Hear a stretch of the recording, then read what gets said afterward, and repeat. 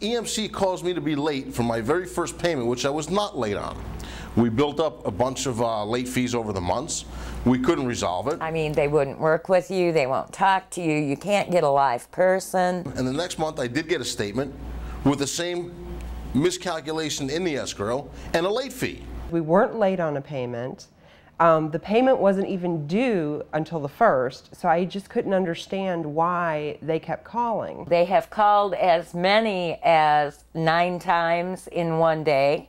We keep sending payments to this mortgage company. No payment has ever been taken off of our account. We owe more today than we did the day that we bought the house. They have told us that, oh, payment hasn't been received, but yet my bank shows that it's cleared.